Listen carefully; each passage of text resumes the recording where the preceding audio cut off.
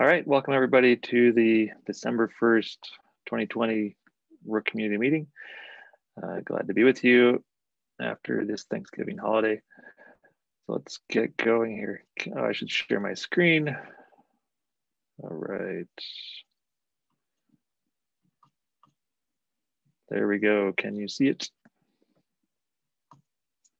Yes. Yes. All right. Not a lot to talk about on the agenda today, it looks like, but let's start off with the project review. This bar is in the way. Okay. All right. Looking at 1.4 release, first of all. So we do have a request for an updated release due to CVE, or the image base Ceph image basically has some security fixes in the latest Octopus release. So the the 15.2.7 release was yesterday from Ceph, and so I'd like to get that release out. Probably tomorrow is what I'm thinking for the 1.4.8, I think it is, release. All right, so that sounds good. Any other comments on 1.4? That I think anything else is in that I can think of. 1.4. There's one other small backport that Santosh was working on that will be in today as well. I would have one. I don't think I've labeled it yet and added it there. I have one as well regarding the labels. Oh, right. Yeah, I wasn't sure what labels to add in regards to like which section it applies. But I would, well, let me shortly describe it. The logic that merges the labels from a Ceph cluster is, well, to put it like that, can be broken in regards to, how should I put it? Let me just put it as in my comment. If the manager, in the manager spec generation, the labels are generated or like merged in the code in the background, it has like the labels that the user has set in it. And when the next code, in this case, at least for the proposed D1, is saying, hey, please give me the labels, it would see that the component label is already set because the manager label is still set. So there was basically kind of like a, I don't know how to put it, like an overlap or something. And that fixes that the labels should now be applied correctly. Cool. So does that mean if you've specified labels, they will merge with labels added by the operator? Is that the merge? Well, I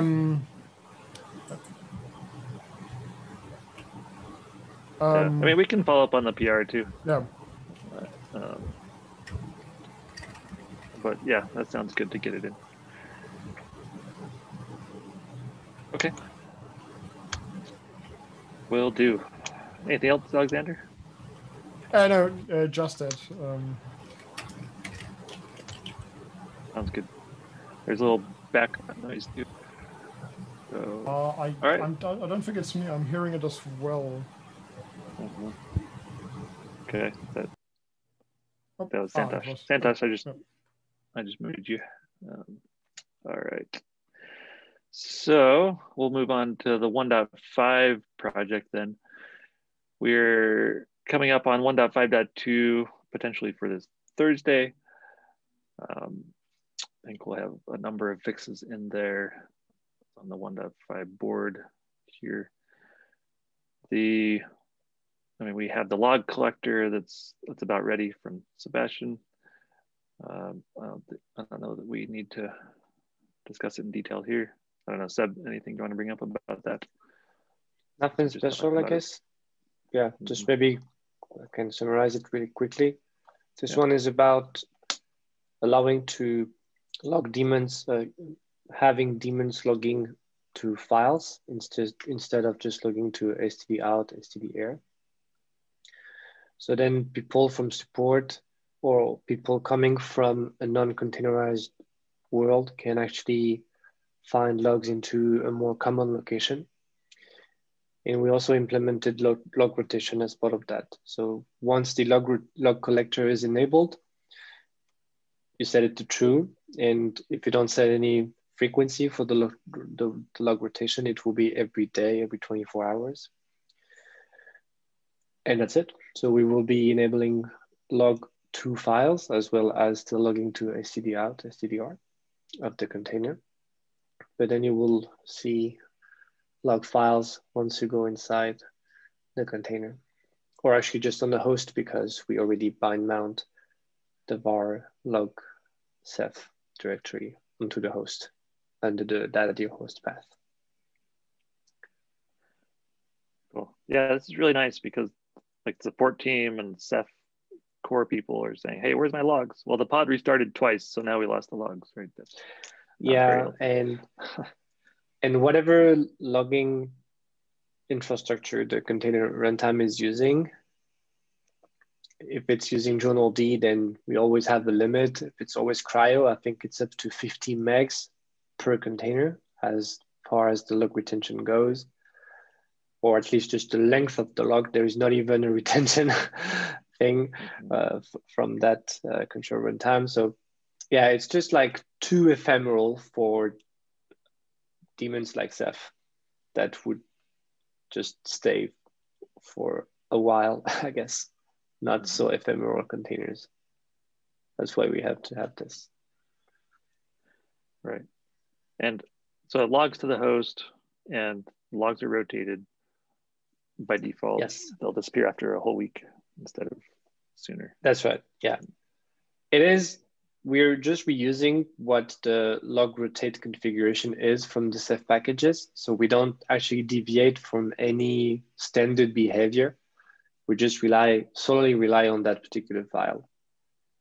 So whatever, if tomorrow something changes inside the Ceph packages that they want to have a higher retention, then we'll also get it. We don't do anything special for Rook. We just reuse whatever Ceph standard configuration is. Yep. Sounds good. Any other questions on the log collector? All right, move on. So for 1.5, we also need to update the base image to pick up those security fixes. And I know there's a couple other issues or little features we'd like to get into the .2 release. So please make sure they're in either the blocking in progress or in review column. And I see that Alexander just added the label one here. Thanks. Yep. Also added another one to it, one of my PRs. So yeah, thanks. Cool. Okay. And we'll get those in. Sounds good. Any other comments for 1.5 or issues that need to be included? Santosh, just before you joined, I mentioned the one that you're getting in. So we'll get that into this release as well, and backported to 1.4. As far as checking for the nodes during cleanup. Yep. Okay. All right, so we'll target Thursday for 1.5.2. And then moving on to 1.6. We do have a 1.6 project board now. It hasn't really had any activity yet. It just has a few issues on it to start tracking. Since 1.5 has been out a few weeks now, it's time to start planning for that release. I'm thinking March will be the right time frame for this release at the same time as Pacific is released, so we can get that official support for Pacific in 1.6. So it's, yeah, any other thoughts on the timeline for 1.6? Or does March sound good? All right, I'll take that as we're good for that plan. I don't have any more specific dates yet. We'll finalize that more, I think, after we see how it's going with Pacific. in January, February. All right. On the community topics. So Jared added this topic. He wasn't able to make it today, but he, per our discussion last week about the Docker Hub rate limiting that people were having, we did apply, and he did apply for the open source project. So we haven't heard back from them yet, but hopefully we can waive those limits in the future. Yeah, I don't remember hearing too much about this from the community. So I guess I'm curious how much people are hitting this as far as the Rook project goes. Has anybody had more insight to that in the last couple of weeks? Nope. Alexander, have you heard anything? Nope. Okay. So it must not be too painful for people. But we'll... I think Quaio added like a message to the top of the website with like, hey, if you have builds failing or something, but like even me personally, with the customers we have, nothing really yet. Okay. No. It's good to know. Okay, moving on to KubeCon retrospective. We can be quick here. So we had mention of Rook, or they spent 2 or 3 minutes talking about Rook in one of the keynotes on the opening day with project reviews. So that was nice to be mentioned there, and a good user story that we had from one of our users, from Dimitri Mishin from California Tech. Anyway, so that was nice. The platform honestly had some challenges. The videos were cutting out a bit, at least during the keynotes. That's not great. I know that the KubeCon organizers are not excited about the whole platform and Trado and all that, but it is what it is, and we did what we could with it. The next KubeCon, I believe, will be May for a virtual Europe event again. And yep, well, hopefully they can improve on that. Any other comments from KubeCon? Oh, actually, one more I've got. For the Rook session, so Blaine, Alexander, and I attended. And for the last 5 minutes when our audio was supposed to be enabled so we could talk to the live questions, mine didn't work. So Alexander and Blaine got to answer questions. So yeah, there was interesting. I was like, yeah, let's just answer some questions about it, like the text Q&A, and I was like on the screen, like, wait a second, Chris, where are you? Right. Oh well. I'm all I can't talk. Yep. So anyway, it was good to see some the questions we got there about what questions. Nothing too surprising. I can't remember now what they were. But yeah. Any other comments about KubeCon? No. Okay. Moving on to Outreachy. Probably just a quick update, Blaine. How's it going? It's going well, I think. The official start date is tomorrow, although that's made slightly complicated by Madavi being in Singapore. So tomorrow for her comes before tomorrow for most of us. But yeah, I think we can figure something out. She's reached out to ask for like how to get started. So I think we'll start talking about like when we can sync up and like what information she needs to get started. Yep. Sounds good. Yeah, it's probably already tomorrow, December 2nd in Singapore. But anyway, sound like a plan. And then on 1.6 is our last topic in the agenda.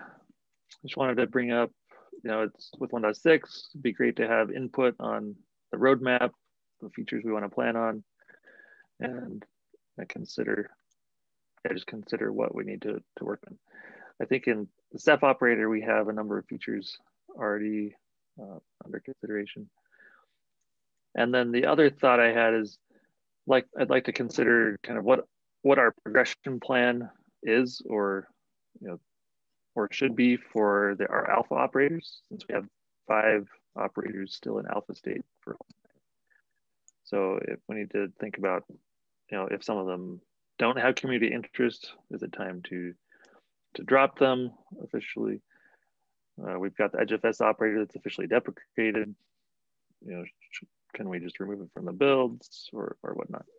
So I think I'd like to formulate some thoughts around this in the next couple of weeks and have a more formal discussion about that next time, if people aren't off for the holidays yet. Let's see, that should be what, the 15th. So for those who are still around, we'll be here. All right, any thoughts around 1.6 and roadmap and all of that?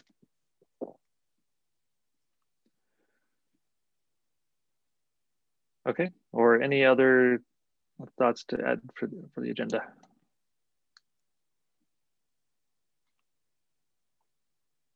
Nope. Going once, going twice. All right. Thanks everyone for the discussion today, and have a good day. Have a good day. Bye-bye. Have a good one. Bye.